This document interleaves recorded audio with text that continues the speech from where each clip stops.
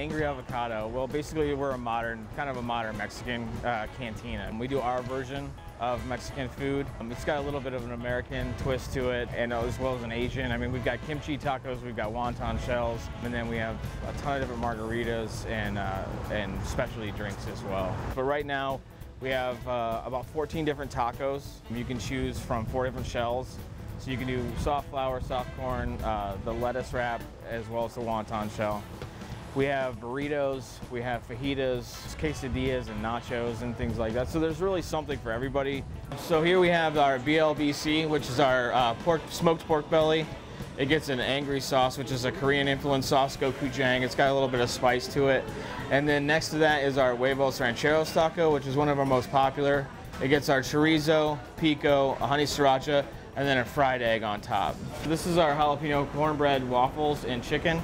It gets topped with our honey sriracha sauce. It's sweet and spicy. And then it also gets a side of the black beans, and then it gets a jalapeno coleslaw. And then that's your final product. Our street corn, it gets butter, grilled, and then as it comes off, it'll get brushed with mayonnaise, rolled in cotija cheese, and then some chipotle seasoning on top of it as well. So this is our stuffed avocado. You get a full avocado. So it gets our shredded chicken. It gets chipotle cream, our pico, our corn salsa, and that is the stuffed avocado. We do on-site and off-site catering.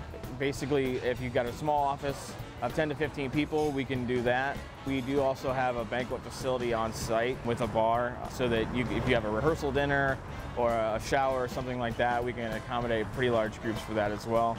Everybody here really puts everything they have into either, whether it's the servers, the bartenders, our cooks. It's just a good time, it's fun. It's a great place to have a drink and grab some food.